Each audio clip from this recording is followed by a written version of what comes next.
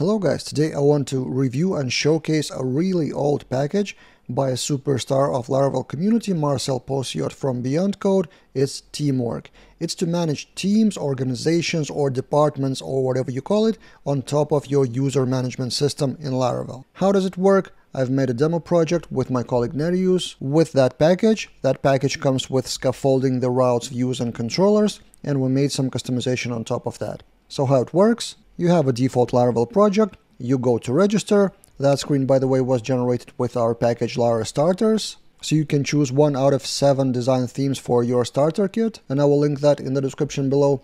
So anyway, with Fake Filler, I fill in the form and register, and automatically a new team is created, and I can go to Teams, then I can go to Members, and then I can add my own members to the team. Then that member gets invited. Again, with Fake Filler, let's fill something, invite to the team. I enabled the emails to be sent with log driver, which means it will go to laravel.log. So this is the email with the link to register. So let's copy and paste that email. If I log out, I'm a new user. I go to that link, and this is the part that we customized from the default package. It redirects to register with the same invitation token. Then I fill in the form, I register, and I have joined the team that I was invited to. Now, how does it work in the code? The installation of the package is pretty typical, so composer require, then publishing some configuration, migration. It creates 3 database tables for that, and then the main thing that you need to add is a team model that extends Teamwork team. And then you also need to add user has teams trait to your user model. And then to generate the list of teams and those invitation pages, there's an artisan command, make teamwork. It creates many routes like managing the teams, like members, accepting the invitation and stuff like that. So there's quite a lot of features under the hood coming from the default package. And the best way to understand it is actually go through the commit of the repository that my colleague Nereus did, and I will link the repository in the description below. So on top of default Laravel installation with Lara Starters again, but that's basically just Laravel Breeze with different design theme.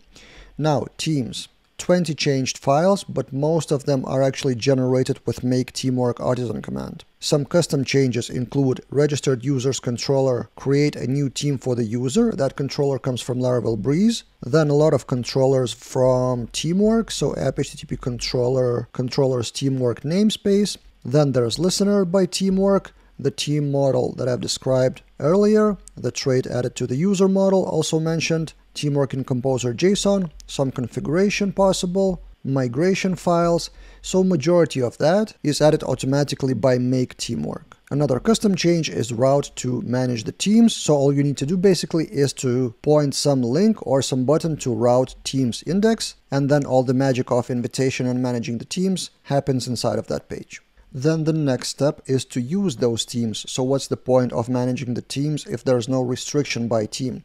So we created a CRUD of tasks list with the ability to restrict the records to its own team. So if we take a look at that commit of tasks CRUD, on top of default tasks controller, we see the task model with used by teams trait. And then, by the way, in the controller, what I've missed is team ID comes from auth user current team. So there are a lot of helpers and methods and properties by that package to define the team of current user and stuff like that. So in the documentation of the package, you can find the section limit models to current team, which is basically using that trait. So it will add a scope to your queries, so the tasks or any model that you create would be limited by the current team. And finally, we've changed the logic how invitation works. So this is another commit. So in the registered users controller, instead of just creating a team for every member, we check if there's invitation token. If there is, then we search for invite, and if that invite exists, we accept the invite at the registration moment.